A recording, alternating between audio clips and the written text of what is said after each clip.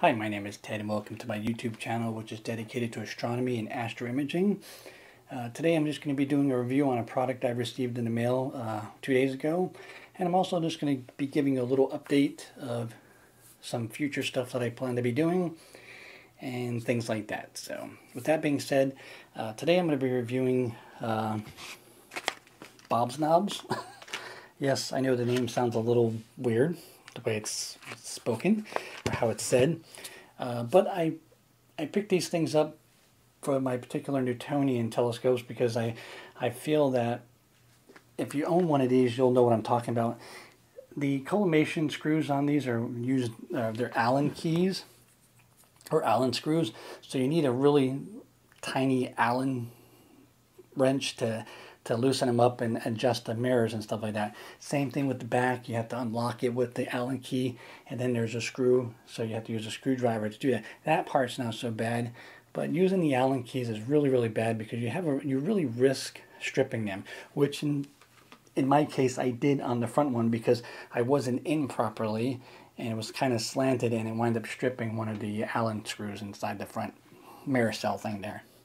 So I find it very annoying, and that's kind of one of the things I actually hated about this telescope, because they use the cheapest products and they're so freaking tiny that it makes collimating it very hard and things like that. In my opinion, you know, some people, they don't care. It's a breeze for them. For me, it's annoying. And the same thing with the back. There's the collimation screw, and the locking screw is so close together that it's very hard sometimes. And at first I didn't even know which one was which, you know, because you can't even really see if you look behind the thing, you know. So it made it very hard to collimate it. So I wanted to swap it out, so I got the Bob's knobs, and it makes it so much more convenient. If you can't see the three little knobs on here, I'll show you a picture up close here. And the same thing with the back. The back has two of them. The longer one, which is the red one, is the locking screw, and the three smaller ones, the black ones, are the collimation screw. And as you see, they're very close together. And this is the same thing for Skywatcher telescopes. I'm almost certain they have the same setup, because I think they use the same tube and things like that. So very hard sometimes to collimate. So the knobs makes it so much more easier. It makes it a snap. It really does. It's so much more convenient. The back ones, the front ones were easy to change. The back ones were a little harder because in between the mirror cell and the frame is a rubber washer. The first one fell down, so I had to use two of these small tiny screwdrivers to pull it up. But then I found when I used a flat one on the neck, the following two, is I hold the rubber seal up there while I pull out the collimation screw. And then I put it in, because it has to go naturally, so it's a washer, so it has to be in place. So, but also, again, what was in there before, I'll show you a picture of what was in there before if you don't already know what's in there. I'll show you a close-up of that. Again, these Allen keys are ridiculous. Not to mention they are the smallest ones possible in the Allen wrench key set. So, and one of the things I also got mad at Celestron is you're paying $1,200 for a scope. You would think they would make it a little more convenient. Like my Jumel and some of the Orion telescopes, they have little knobs, collimation knobs on them, which makes it so much more convenient. But you would think they at least supply one of these Allen keys. Well, there was two different sizes. This one was a smaller one, and this one like two sizes up on the back one, which is annoying. But yeah, this is Bob's knobs. They're really nice. Definitely worth the money.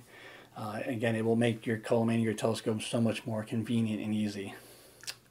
So with that being said, as most of you know, if you haven't already seen my video of Mars and Saturn, my newest one, I'll put a link in the description below so you can see it. I've been testing out the telescope's magnification limits. Most of you all know I don't like shooting the projection method. I like to basically shoot prime, which is attaching my camera directly to the telescope.